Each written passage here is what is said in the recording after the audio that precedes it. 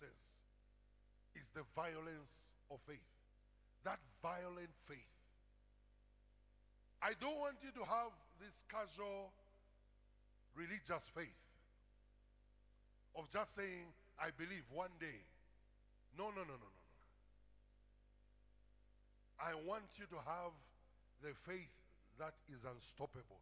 The faith that does not take no for an answer. Let me give you 3 stories, if we can manage. Read this. 1, 2, 3, let's go.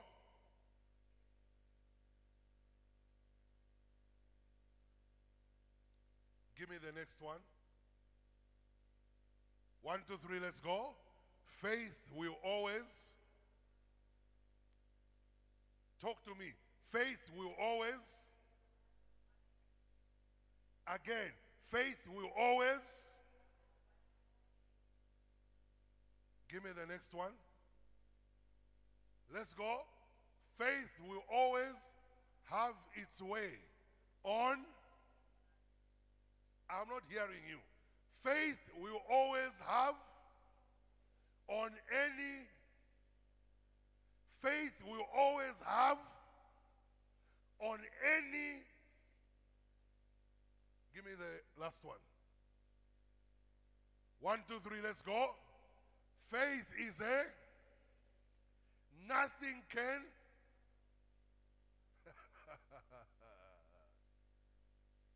Listen, faith is a what? I must hear you. Faith is a what? Listen, I want you to understand faith. Because you see, most of you do not understand the root of this ministry. Everything in this ministry was born on the platform of faith. Do you know that faith is what makes you pray? Do you know if you don't believe, you will not go to pray? Do you know why people are not praying? They have no faith. Listen, why people are not praying, they have no faith. Why are people failing to give? They have no faith. Why is there no signs and wonders? People, quickly, Mark 16:15. Verse 17 is where we'll sit. Everything. You can't do the works of God without faith. You cannot be saved without faith. You cannot please God without faith. The only thing, I might end with that counts is faith operating through love. Let's read this together. 1, 2, 3, let's go. He said to them, go into all, preach. Give me the next verse. Whoever and is will be. So listen, you can't be saved if you can't believe. But whoever does not believe will be condemned. Most of the condemnation in your life has been because of not believing. Please hear what you're hearing. Most of the areas where you have been condemned, whether it's in the financial life, whether spiritually, there is a faith you have never developed. That's why in that area you are being condemned.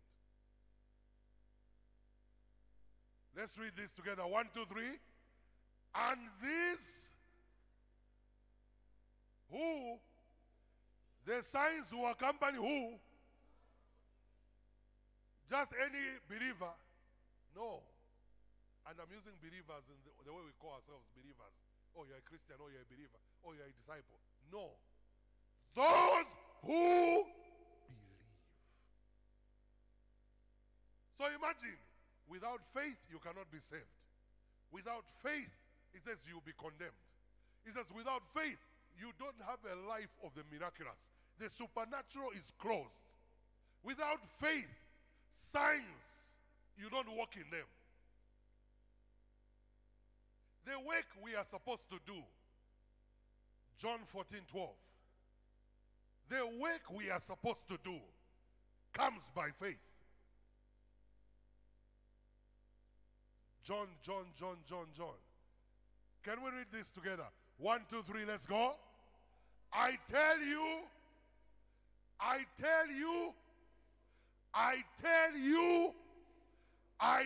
you, what is the truth?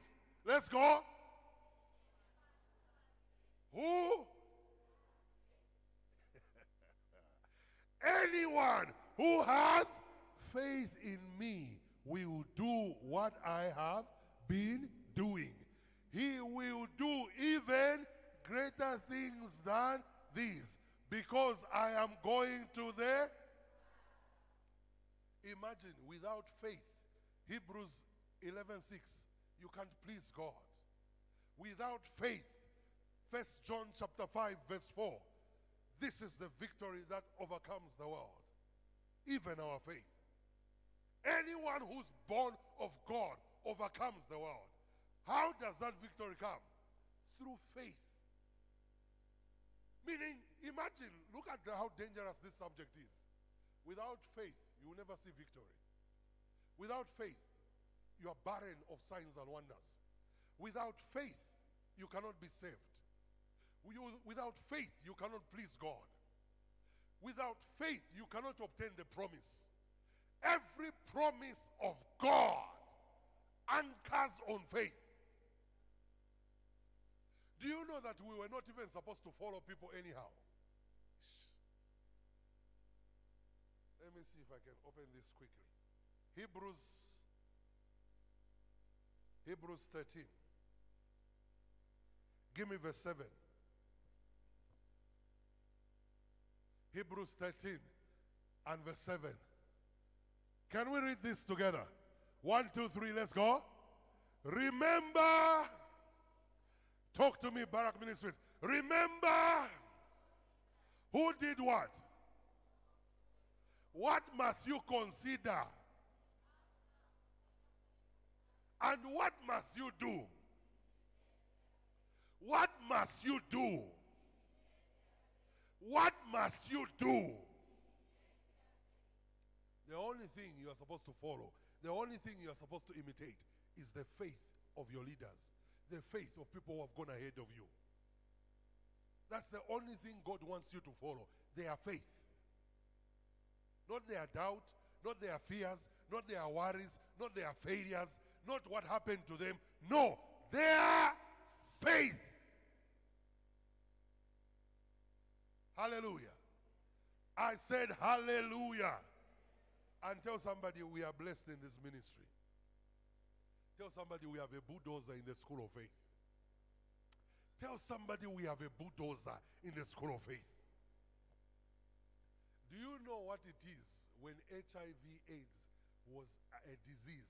Right now it's not even as a disease as it was. Tell somebody there is medicine now. Tell somebody there is no stigma now. Tell somebody everyone is used to it now. Imagine somebody, God tells them, I have healed you, forget about your blood. I have not just healed you so that you sing alone. He has healed me. Go on national TV and tell the world that I have healed you. Do you know one of the things when we went to Rhema, South Africa, why they respected me and my wife when we entered that place, apart from the way we lived, was the faith of prophetess. Do you know she left a mark in that school? Because most of the whites do not even believe that you can be healed of HIV. Tell somebody faith. Tell somebody faith. Tell somebody faith. Ask somebody, what are you following? Because the only thing God wants you to follow is our faith. Is the faith of the ancients. The faith of men and women who defiled. Tell somebody your time to take over has come. Go to 11. Go to 11. Hebrews 11. Give me verse 33.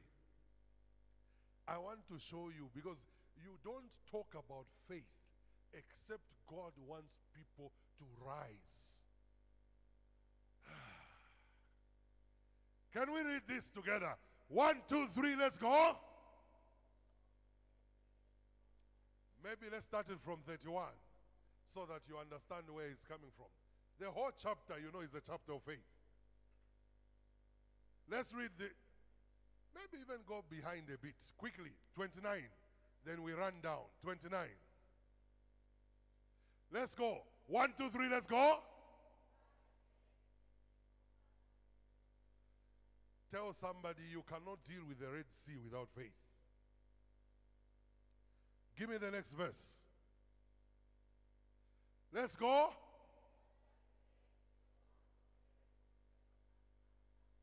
Tell somebody it's not just to make noise. There must be faith in your noise. Tell somebody you must believe in your shout. Tell somebody that war fell by faith. Give me the next verse. Then it goes on to talk about the prostitute. Tell somebody faith can change your story. Tell somebody faith can change your status.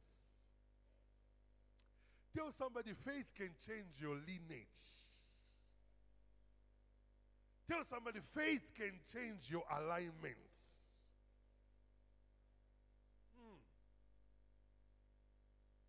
He says down there now, he says, what? He says, and what more shall I say? I do not have time to talk about Gideon, Barak, Samson, Jephthah, David, Samuel, and the prophets. What is it that you wanted to talk about these guys? Let's read together. 1, 2, 3, let's go. Who?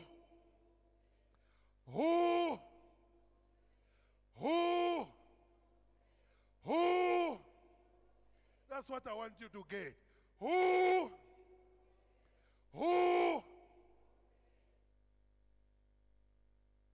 Everything you want is going to happen through faith.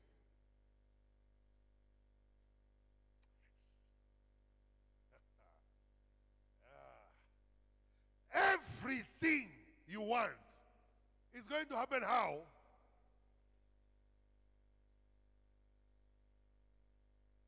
My year of unusual miracles. How? I have received unusual wealth. How?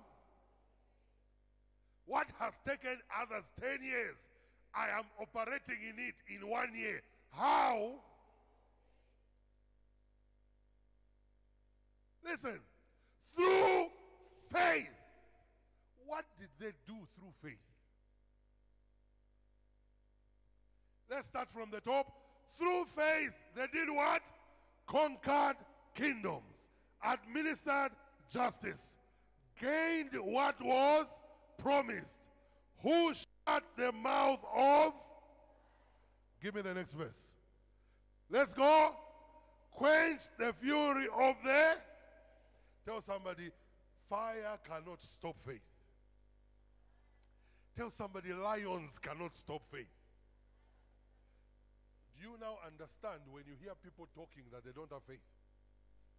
You tell somebody to say, start something, and the person can't start. What is the issue? Faith. You see a man sees a woman he likes, and he can't propose. What is that? What is that? No faith. You know, most of you right now, you have got dreams already. You have never started. Do you know what the problem is? Faith. You're for a big fire. You're waiting for support. No. By faith, Abraham left. By faith, he left you. He left what was common to him. By faith. Why people are not doing kingdom business? People don't have faith.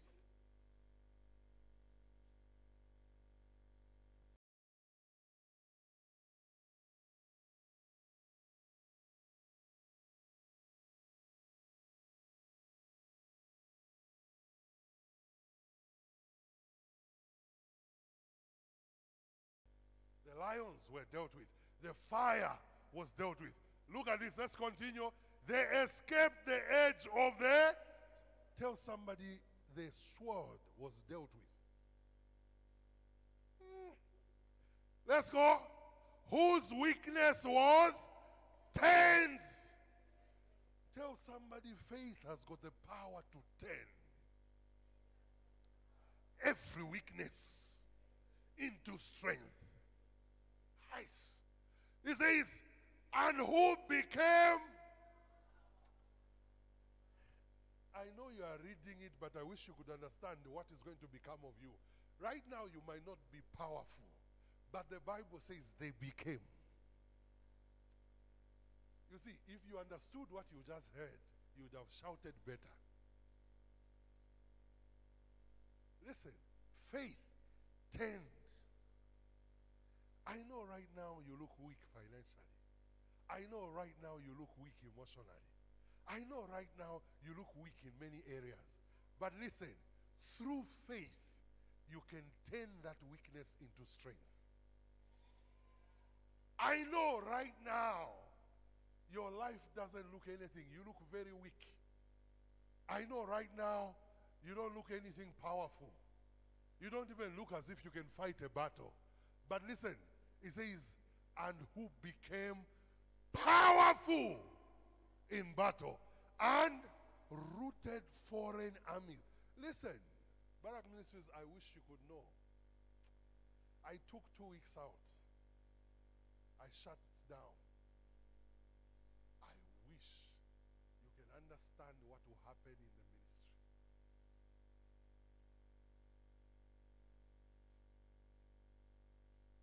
Who became powerful? Our days of power come. You know, it speaks a lot. Our days of power come.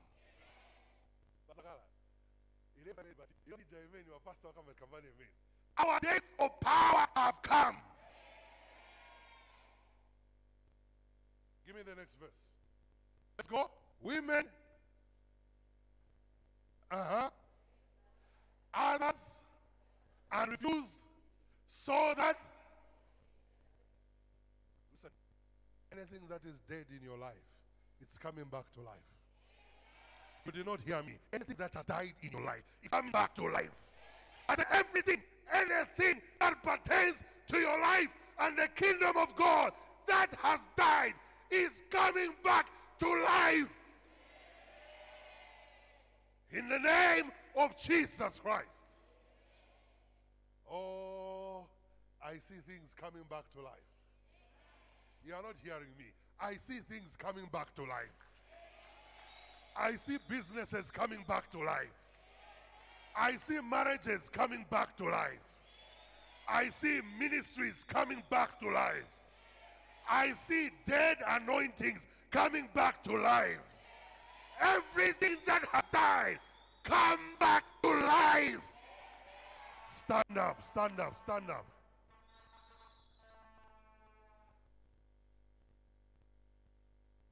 I want you to pray one prayer over your life. I don't know what it is that died. I can mention what I'm picking and say the things you know that have died. And today by faith, I want them to come alive. I want you to pray, then I'll pray. Whatever it is that has died, it might be your marriage that is dying. It might be your children that are dying. You are losing your children to the world. It might be your business that is dying. It might be your ministry that is dying. I do not know what has died. It might be your spiritual life that has died. It might be your walk with God has died. To come to church is a burden. To serve God, it's a drag. Something has died. I want to open your mouth and call it back to life. Open your mouth and begin to pray. Open your mouth, child of God, and begin to pray. Open your mouth and begin to pray. Open your mouth and begin to pray. Open your mouth and begin to pray. Whatever has died, call it back to life. My Father, I call back to life over this ministry. The prayer ministry, Lord God Jehovah. I call back the prayer ministry, Lord God Jehovah. I call back, my Father, the dedicated service, my Father. I call back, Lord God Jehovah. Hey, sons, my Father. I call back sons. I call daughters, my Father. By every sonship that died, every daughter that had died, that they stop functioning as a daughter, stop functioning as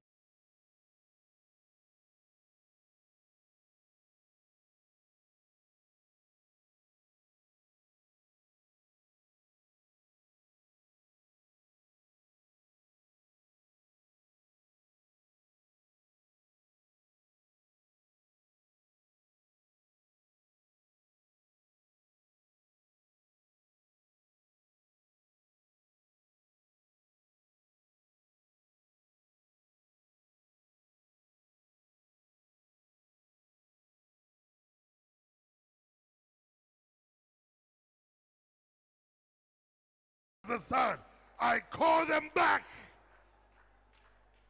I call back healings, my Father. Every health that has died, I call back health. Every health that has died, I call back health. In the name of Jesus Christ. Lift your right hand. My Father, I bring this church before the throne of grace. Daddy, as a man you have set over this ministry, I pray every dead thing, from spiritual to financial to emotional to family to career, every dead thing, I pray, Father, in the mighty name of Jesus, come alive now! Come alive now! Come alive now! Come alive now! Come alive now! Come alive now! Come alive now! Father, we thank you. Come on, lift your hands and give thanks to the Lord. Just give thanks, give thanks, give thanks. Father, we thank you for dead things come alive. Thank you that, Daddy, businesses have received back to life. Children are received back to life. Health is received back to life. Thank you, Heavenly Father, that, Heavenly Father, destinies that were dying, they come alive today. We pray this, Father, in Jesus' name. And everybody said amen. Please take your seats, church. Let me have tithers. Let me have tithers. 10% of everything that comes